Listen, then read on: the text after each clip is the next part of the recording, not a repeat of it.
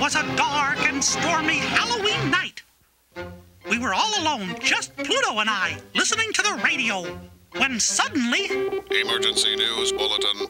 A killer gorilla has escaped from the zoo. Extremely dangerous. Believed to be headed for Mickey Mouse's house or for Donald Duck's. It's a real killer. That is all.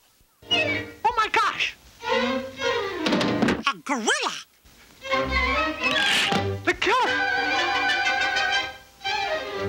Gosh!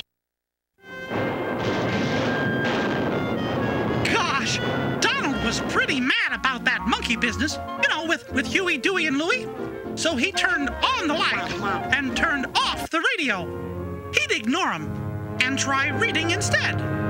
But he found out books can be pretty scary too.